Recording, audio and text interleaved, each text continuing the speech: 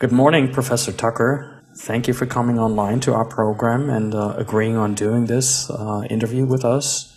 I hope you're doing all right, holding up in the crisis and everything. Everything fine on your end? Yeah, it's fine. It's my pleasure to talk to you. Same here, likewise. So let me introduce you to our audience real quick in giving a few bits of background information on your career and your training. You hold a Bonner-Lowry Professorship of Psychiatry and Neurobehavioral Sciences at the University of Virginia, and you're currently Director of University of Virginia's Division of Perceptual Studies, DOPS, where you continue the late Dr. Stevenson's legacy, who has been documenting on and studying accounts of children reporting past life memories for the past 40 years.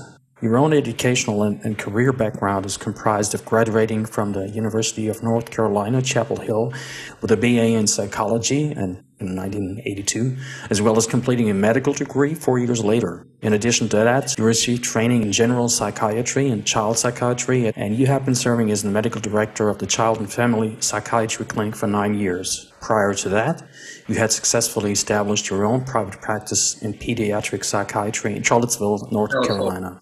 Sorry, Charlottesville, Virginia, not Charlottesville, North Carolina. I'm sorry, yeah, Virginia, of course, you're right. Next to your practical work, you published numerous articles in scientific journals and have given talks to both scientific as well as general audiences. You're the author of Life Before Life, which is a scientific investigation of children's memories of previous lives. Appeared in 2005, and your second book, Return to Life, is commented on by Dr. Wallace, who holds a PhD and is president of the Santa Barbara Institute for Consciousness Studies, by saying, Jim Tucker's book, Return to Life, comes as a resounding wake-up call regarding human existence. For decades, materialists have insisted that consciousness is nothing more than a function or emergent property of the brain. But the fact is that scientifically, the origins and nature of consciousness and its role in nature remain a mystery. Professor Tucker, following this statement and the results of your own research, is consciousness indeed resulting from neural activity, electricity, and the action of neurotransmitters at large? That is to say, a mere byproduct of biological evolution, or was there more to it? How would you define human consciousness? Well, I would say that there's more to it, that consciousness appears to be more of a fundamental aspect of reality, really separate from the physical brain and physical reality. I mean, obviously there's a connection there. But it seems that the consciousness is really more primary and the physical more secondary. And our cases with children with memories of previous lives support that, because they appear to show that the consciousness from one life has continued on even after the physical brain has died. Wow, that's interesting. I mean, that is probably a radical detour from what mainstream science have been teaching us for decades, if not hundreds of years. And it ideally very well leads me to my next question, which is, if consciousness as primary, as you just said, and the biological is secondary, and other researchers go as far as saying that consciousness can be non-local at all. I mean, not bound to any matter, as it were.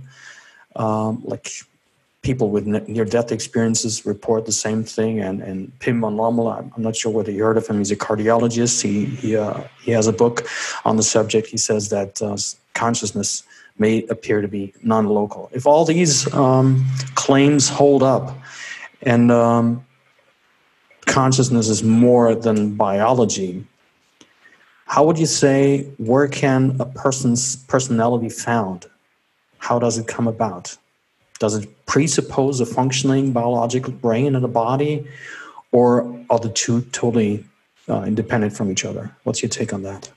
Well, I think the idea would be there may be sort of a larger consciousness, a larger self that then inhabits a physical brain and inhabits experiences a lifetime, but that is not constrained by that lifetime, that it comes before and exists after. So the experience that we have during a life is perhaps only one experience that's part of this larger consciousness. Other people say it's an illusion. The self is an illusion. We're just dreaming it. Experience may actually be a series of discrete events, as Professor Hammer says with his Or, him and Sir Roger Penrose. And he describes consciousness as a series of discrete events, and he likens it to a movie with 25 frames per second, or our recording right now. There is a certain amount of frames per second, and then in our perception, we compose these discrete events to make a consistent movie. Could the same be true for consciousness? What do you think? Well, yeah, it starts getting tricky, even how you define the terms, I mean, what you mean by personality or consciousness. And I do think that reality is probably made up of sort of measurements and observations as opposed to waves and particles. So the fundamental building blocks of reality, I do think, come from experiences, basically. Now, with personality, I mean, again, that can be used to mean different things, but the personality that each of us has, we know is affected by things like genetics and certainly things like environmental events that happen before life. The question is there also something that, are we a complete blank slate as we come in, or is there this larger personality or a larger mind that also affects how we are in this life? And again, I think our cases argue strongly that there is this aspect of mind that predates the personality I have now, and perhaps the personality is just an expression or one manifestation of sort of the larger mind. And I think that's true with looking at the big picture, with sort of reality itself, that the reality that each of us experiences may just be sort of a manifestation, at least in large part, from the larger mind or the larger consciousness. It's interesting that you use the term large consciousness. There's another theory I've been looking at which proposes that all of what we are experiencing here is maybe sort of a virtual reality.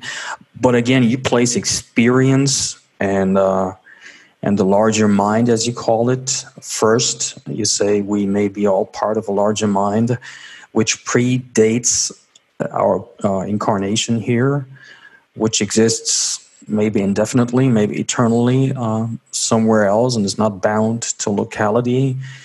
It appears to me as if you were talking about the concept of a soul. Are you referencing that? Was that any of the idea? Soul isn't a term that I tend to use because it has religious connotations, which are not necessarily part of this. But yes, you're talking about a sort of a larger surviving entity.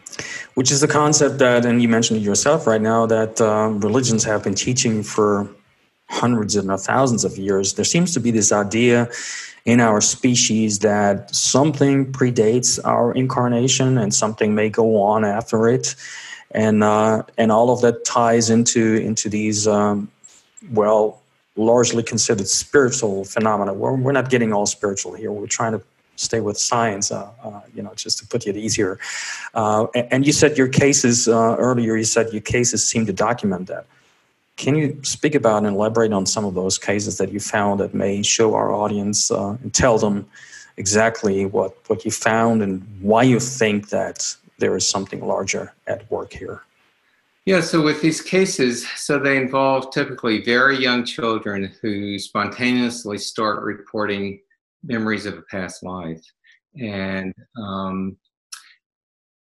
in the strongest cases, they describe a past life in some distant place and give enough details where people then go to that place and see that, in fact, there was somebody who lived and died whose life fits the statements.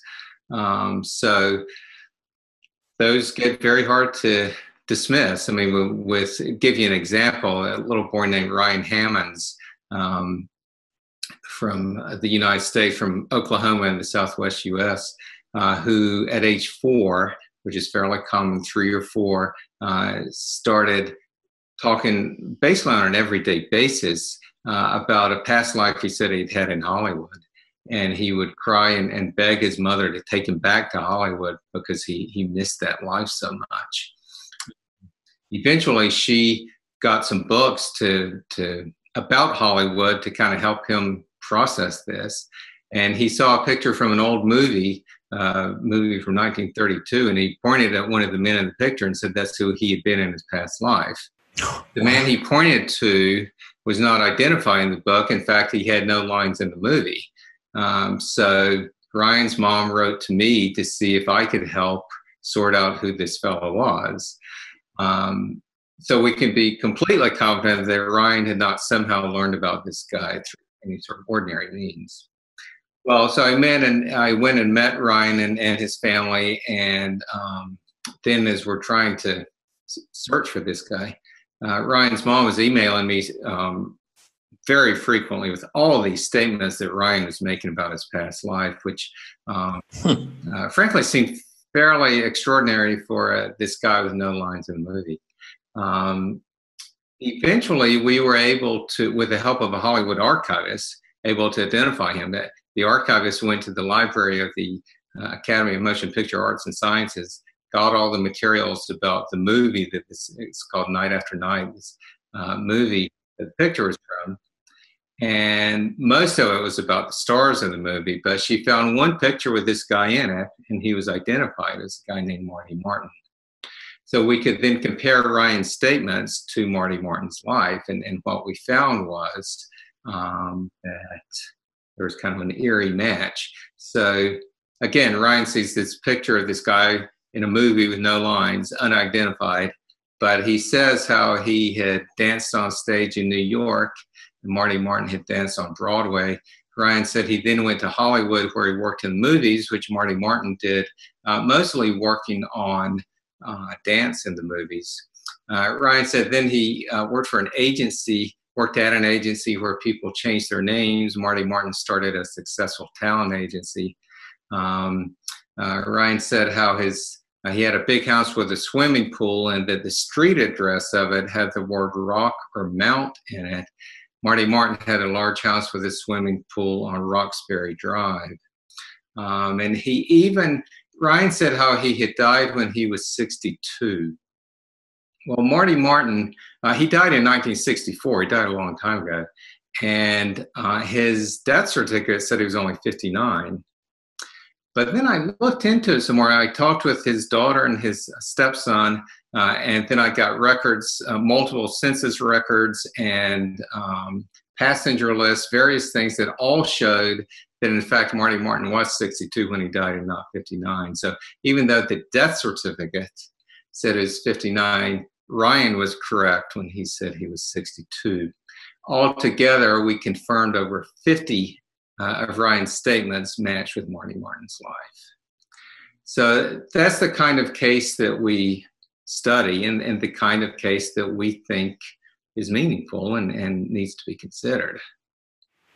This is some pretty strong evidence. You just said, I mean, even though the death certificate was wrong and had the wrong number, and Ryan knew about it and said it accurately.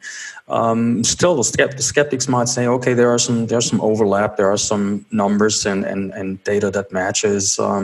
He could have made it up. It could have, children are susceptible. He could have heard about this somewhere and then he reported it back and made it look as if it were a matter of fact. What do you say to them? How do you address that? Well, there are a couple of issues there. So one, could he have just heard about it? Well, no.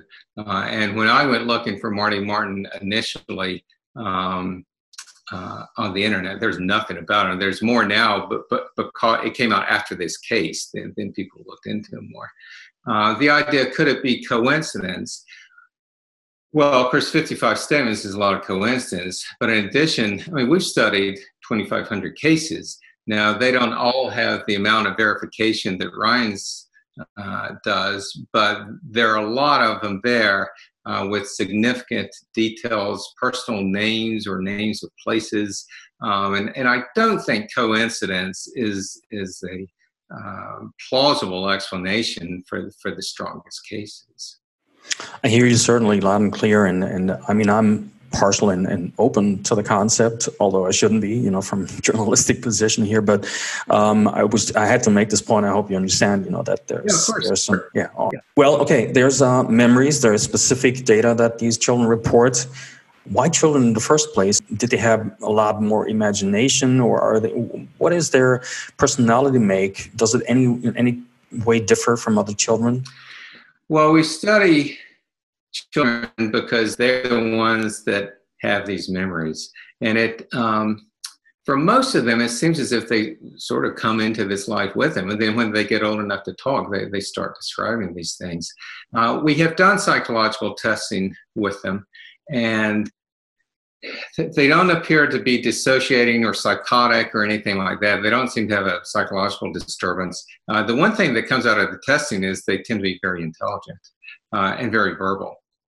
And it's possible that there are other children who have at least some memories when they're really young, but not being able to verbalize them, the memories kind of fade. Whereas with these kids, they can talk about them and they get more crystallized in their minds, and then so they keep coming out with more statements. So we don't really know if these cases mean that everybody has had past lives, or if it's just these kids that have the memories. But again, it's hard to know because the kids have to be able to verbalize these things at an early age, or they can fade.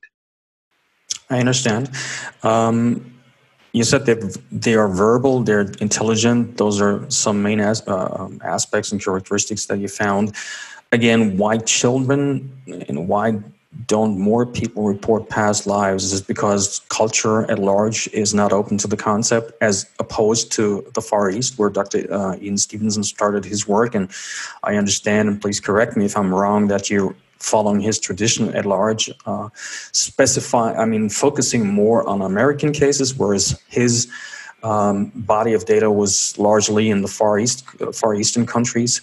And again, in the culture there, it's more prevalent, not so much here. Could this be one of the reasons why not more children speak about those memories that they tend to have in younger childhood? And please fill me in on why that fades over time.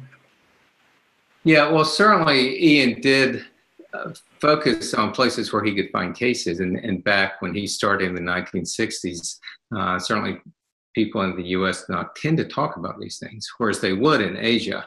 But even there, typically the children stop talking about these things by the age of 6 or 7, and then just kind of go on with their lives. Now, some of that may be, even there, where there's a belief in reincarnation, it's still kind of weird for a child to be talking about a past life. And it may be as kids start entering school that they don't want that kind of attention on them. But also, all of us lose our memories of early childhood around that age. So, for instance, a 2 or 3-year-old may know, say, a grandparent. It's clearly in long-term memory. But if that grandparent dies, by the time the child is 6 or 7, typically they will have no memory of them. So it kind of makes sense that as our memories of early childhood fade, then the memories of past lives would fade also. Now, they seem to keep going more if people talk about the cases more, if the children meet the previous family, they have relationships. But again, that's the same with early childhood memories, where if there's a continuation where people are talking about things, or people are seeing, the children are seeing people, then the memories stay on. Okay, that was new to me. You said that everyone loses their memory of early childhood around the age of roughly 6 and 7. And it's almost shocking to me to hear that. Shocking, because I thought that you could, for example, by employing methods like hypnosis or maybe even dreams, that you can access or have access to deeply buried memories from early in your own life as well. And maybe, there's past life regression therapy, which takes people back, and uses hypnosis as a means of gathering data. Is that something you find to be a serious scientific method? Have you employed it at all? And if so, does it yield corroborable, dependable results and data? Well, not dependable, no. So, I mean, when people use hypnosis to try to retrieve memories, um, the issue is that hypnosis is not a reliable tool. So there are times where people can use it and recall amazing details like license plates at crime scenes or whatever. But there are other times where the mind just fills in blanks. And it's very hard to tell afterwards for somebody to know, was that an actual memory? So with early childhood stuff, what you find that with hypnosis, people do recall more details, but they aren't necessarily accurate. And then with past life stuff, it gets even more unverifiable typically. So we're rather skeptical. We're quite skeptical, actually, of past life hypnotic regression. There have been a few very impressive cases, but most of them seem to be, they may be valuable therapeutically, but they seem to be a creation of. Which again plays into the rule book of the skeptics, saying that these things are imaginary in nature and they don't yield any reliable results. But you have gone beyond that. You actually checked the facts and you went there and you tested those statements, those claims made by the children, and they all checked out, as you told me, and the same for Dr. Ian Stevenson. And you said you had 2,500 cases so far in your work, which spans now more than 5 decades, comprising of the work of Dr. Stevenson and your own work. And now we have 50 years of looking at those accounts in children. And so I think even the skeptics might need to consider that as a pretty reliable basis of data. So we're not refuting anymore in this interview that the data is there, the sources are there. You've done the utmost possible to cross-check and on the facts reported. However, let me reiterate once more, really briefly. Mental disorders as well as those memories. You said we lose them, just so that me and our audience understand correctly. We lose our memories of early childhood after, say, age 6 and 7, and then whatever comes up later on is probably just a product of our imagination. Is that what you're saying? Well, if you're using hypnosis, sure. I mean, a lot of people have glimpses from before, say, the age 5, but very little. And again, if it's something that gets talked about a lot, or people, somebody you knew at age 2, if you continue to have contact with them, I mean, then the memories tend to stay there longer. But if people recall being born or whatever, it's not that the memories don't get encoded, but retrieving the memories past early childhood becomes increasingly difficult. And again, it's the same with our cases with the past life memories. There are quite a few adults who say they have at least some memories still from the past life that they first had when they were young children. But sometimes those, it's not clear with the adults that they may be kind of adding on memories as they go too, with just like people trying to recall early childhood. So again, we focus on young kids where they clearly they are having the active memories. And then we try to verify, okay, are they really memories or are they fantasy? And like with the hypnosis cases, someone recalls a life in ancient Greece, it's completely unverifiable. If a skeptic says it's just their imagination, I can't argue with that. In our cases, however, it's not that they're unverifiable. In fact, the details are quite verifiable. And when they are verified, that they do match somebody, a past life that somebody lived, then that requires another explanation. Is there a threshold? You said earlier on when we started this interview, you said you had a number of facts that you cross-checked and they checked out. And what is the number? Is there a threshold? Is there like a list, a scale, or some kind of protocol that you're employing as to saying, okay, this is something we can consider as verifiable, and it's I think you called it resolved in one interview. What's the method here? Could you elaborate on that a little? Well, I mean, there's not an exact cutoff. When Ian Stevenson used the term solved to mean that a previous person has been identified whose life matches the child's statements. But the strength of that connection, or the strength of that match, will vary from case to case. And we don't do kind of a thumbs up or thumbs down decision about a case. We just look at the strength in each of them, and it does vary from case to case. There's some where the children may not make a lot of statements, but the statements are so specific that they can only apply to one person who lived and died. There are others where they come out with all kinds of details, but there's not a strict number that we go by. But we tend to look at verifiable statements of the past life. Could the child have accessed that information through some sort of ordinary means? And then there are also some cases where we've been able to do tests that the children recognize people or places from the past in under controlled conditions. So you add all that up, and then again, some cases are extremely impressive. Others are interesting, but not as impressive. But then you look at the whole body of work. You look at the group of the strongest cases, then I think it becomes quite... You said some of the information was so specific they couldn't have looked it up somewhere, you couldn't have heard it. Can you give us an example? Well, there's another case, a well-known American case, a little boy named James Leininger, who seemed to remember being a World War II pilot who was killed out of the Pacific. And he gave the name of the aircraft carrier that he said his plane had flown off of. It's called Natoma. And he said that he was killed at Iwo Jima. And he said that he had a friend on the ship named Jack Larson. Well, there was only one pilot from that ship that was killed during the Iwo Jima operation. And on the day that he was killed, one of the other pilots that went on the mission with him was named Jack Larson. And James also described a lot of details about the final crash, about how the plane had gotten hit in the engine, crashed into water, and quickly sank. And that's exactly what happened with the pilot's fatal crash. So the details all matched up in a way that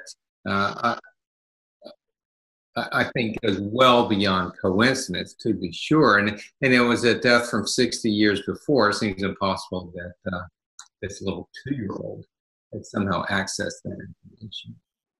And I think in the research and the literature, when I prepared for this interview, they clearly ruled out that he could have accessed this information. Even when they went to the museum and looked at the planes that he flew supposedly in his previous life, he couldn't have had the name from reading about it, because at the time they went to the museum, this particular type of plane was not there as a piece of exhibition. It wasn't present, so he couldn't have known. There's no way. That's right. They said he had flown a Corsair, so people thought it might have come from where he saw it at Flight Museum, but the museum didn't have Corsair then.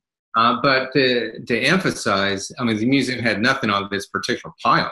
I mean, he was just one of the thousands of people that were, or millions, whatever, the hundreds of thousands of people that were killed during World War II.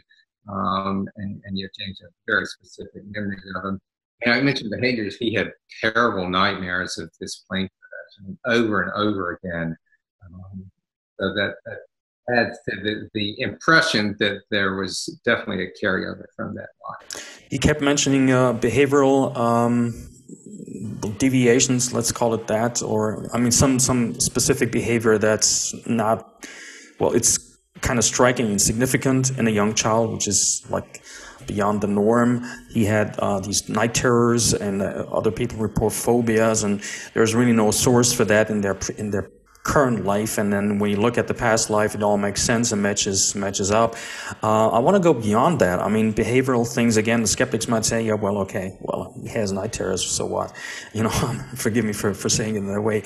But there are cases in your own work, as well as Dr. Stevenson's, that are pretty, almost eerie. They had birthmarks that correspond to the cause of death in their previous life.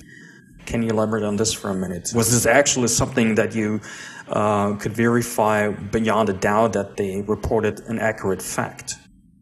Yeah, so that then takes the evidence beyond just memories and into physical, tangible evidence. So yeah, that Ian Stevenson in particular was fascinated by these cases. He had a long interest in psychosomatic medicine, the connection between mind and body, before you ever got involved with this work. And here it looks like it's a mind from a past life that's affected the body. So yes, kids born with birthmarks or even full birth defects that match wounds, usually the fatal wounds on the body of the previous person. And Ian wrote a collection of over 200 of these cases. It's his volume set is 2,000 pages long. But he reviewed over 200 of these cases. For the birthmark cases, they're often unusual birthmarks, either size or shape, or they're puckered, or they look unusual. And then for some of the defects are quite profound. I mean, missing limbs and that sort of thing. What he tried to do, when possible, of course, was to get the autopsy report of the previous person and verify the match. In a lot of these cases in Asian villages, that wasn't possible, but then he would interview people who had seen the body and determine what the injuries were to see how well they matched with the child's birthmarks. He listed 18 cases where the kids were born with two birthmarks, ones that matched both the entrance wound and the exit wound on a gunshot victim. And, you know, it all adds up to, again, quite an impressive body of evidence that Ian really devoted years to. We have also had some American cases with these. I mean, they aren't common in the grand scheme of things. That having some memories is certainly more common than also having a birth defect.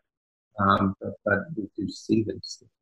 You said that Dr. Stevenson tried to get the autopsy reports in order to verify whether these statements were real, and you said it goes beyond that. Some children were missing limbs, and I mean certainly, and these again corresponded with their own reported cause of death in a previous life.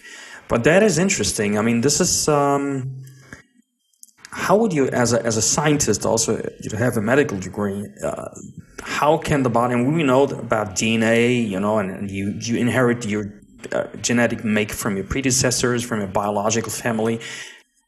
All of this seems to be in contradiction with what we know about DNA and genetics in the first place. Because if you inherit the genome from your biofamily and you have a birthmark that doesn't occur anywhere, there is no information for that, it comes from somewhere else.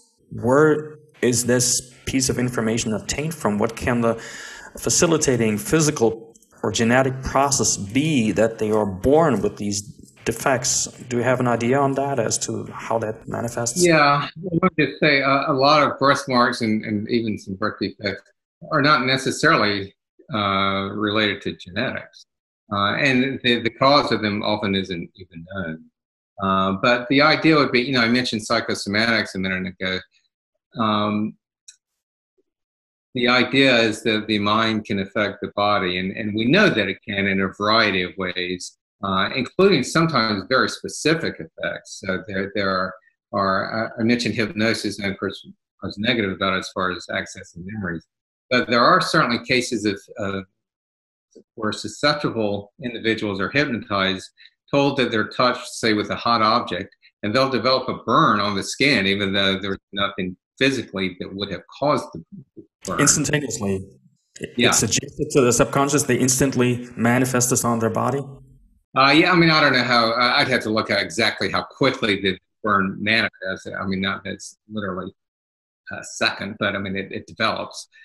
So it shows the power of the mind to have an effect on the body.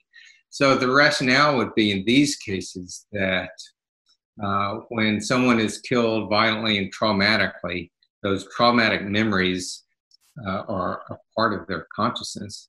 If that consciousness then carries on and inhabits a developing fetus, then it would then, just like with the hypnotic cases, produce an effect on the body. Although with it being a developing fetus, it would be then a permanent effect rather than just say a temporary burn like you get with the hypnosis case. I hear you. So the rationale seems to be that mind really informs matter, even down to the physical, down to the genetic code of a being. Am I summarizing it correctly? Would you agree? Well, it wouldn't have to be the genetic code. And then it might be epigenetic effect where it affects what genes are turned on or off. but it certainly, I mean, it's no, it's completely mainstream to know that the mind does affect the body. When we get nervous, our heart starts beating more. I mean, there are all kinds of things. There's big connections between the brain and the body, but that's just completely mainstream medical stuff. The idea is, how far can you take that? And if there is an aspect of mind that is carried over from another life, how that may affect the body. Yeah. Again, this begs the question: where is this information stored? If it's not in our brains and our bodies, there is a large consciousness at play here, and it's supposedly not, required to be bound to matter or anything physical. What is it? What is the nature of this? Well, it would be something, I think, separate from our space-time reality. That there is this larger consciousness world that is different, and there's this intersection where when you have a lifetime, your mind experiences this space-time world, but it may then continue on in a different kind of reality once you die and no longer living in this world. Yeah, this again aligns with reports from people who have had near-death experiences that say that they have access all of a sudden to a larger reality. They come back often with new traits, new skills that they couldn't have acquired during their lifetime. Some experience spontaneous healing from terminal cancer, things like that of that nature. So it seems to be, at least let's say there is plenty of suggestive evidence for this larger reality to be a factual thing for all of us where we come from. However, we're still trying to access the nature of consciousness at large that we're all experiencing here in our lifetime in our bodies. And it seems, at least to an extent, that quantum physics may offer some explanations there. Again, I don't want to take you out of your field, but it kind of plays into the discussion here. Do you think that quantum physics might actually have clues as to what the nature of consciousness is, individual as well as super individual?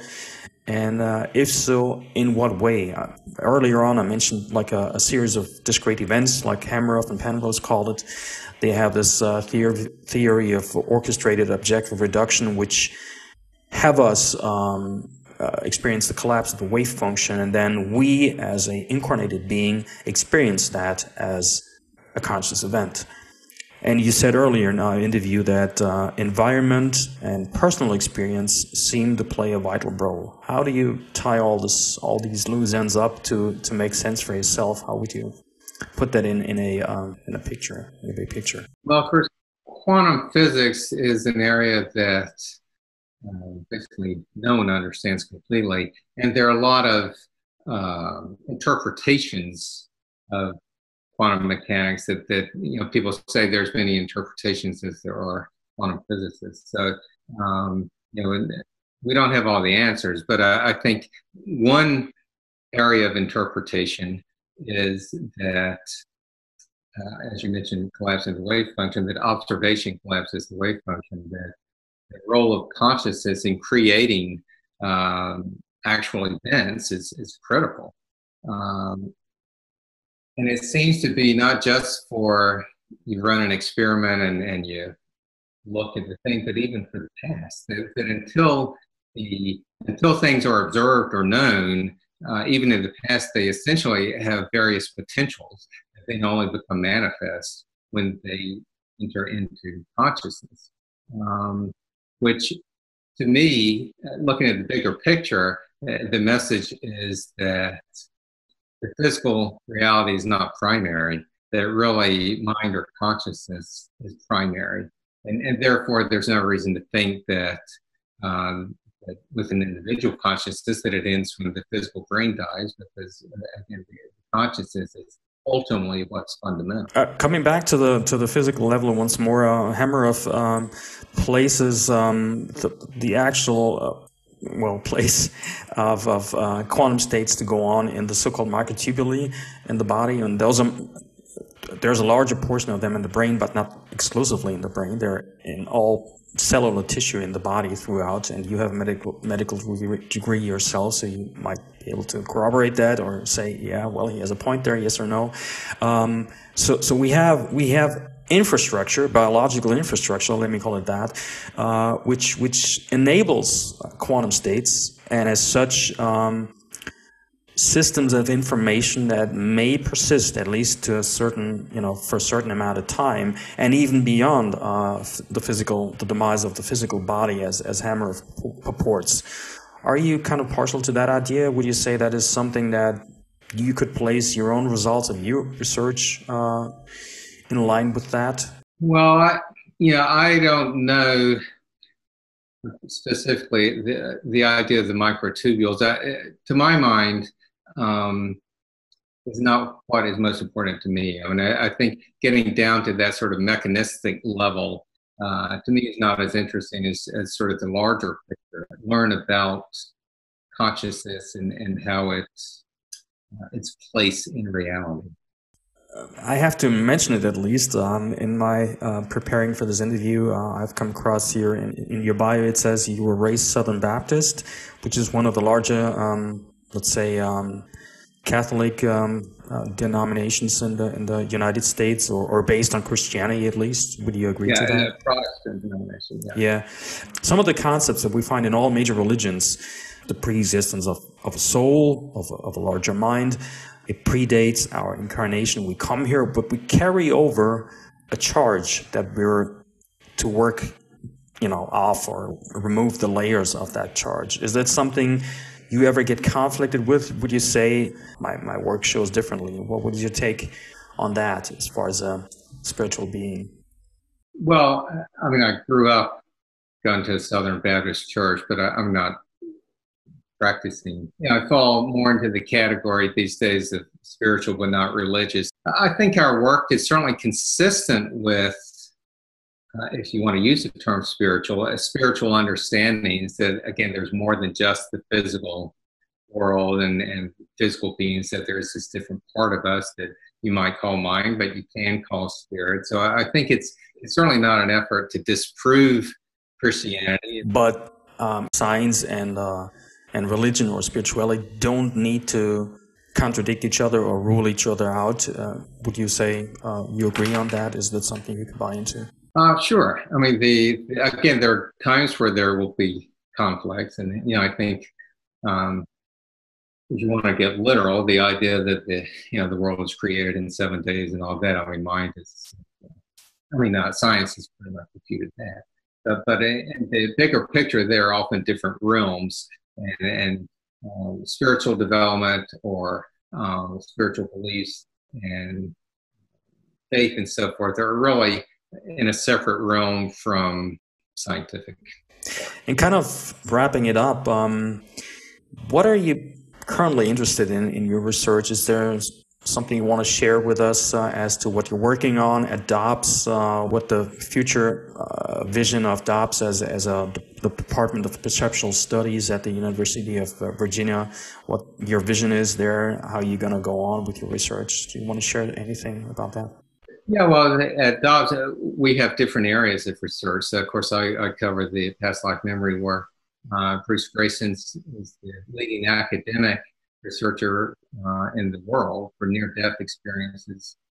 We also have a research lab that is looking at a variety of things, and including what is going on in the brain while people are having psychic kinds of experiences. So we want to continue with all of this. In particular, with my own work, what I think is probably most key is to continue to study very strong American cases. I think, I've mentioned a couple of them today, Ryan and James.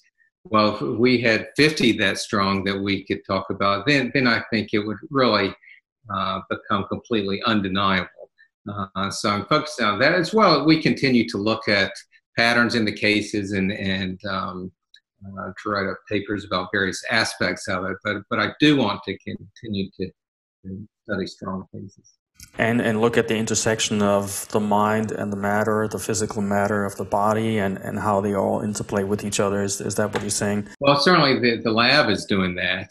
And yeah, I mean, I continue sort of on a theoretical level to try to look at the big picture, and as you may explore that some in my second book. But yeah, the cases are the core, but then what messages we take from the cases and from the work, I think is quite interesting as well. So thank you a lot, Professor Chucker, for sharing time with us and taking time and letting me ask you and poke your your expertise here and there and probe it, I should say, not poke, probe it. And have a nice rest of the day. And maybe we can follow up on this sometime in the future if you're open to that. And thanks a lot. Okay, yeah, take care. Bye-bye. Thanks. Bye.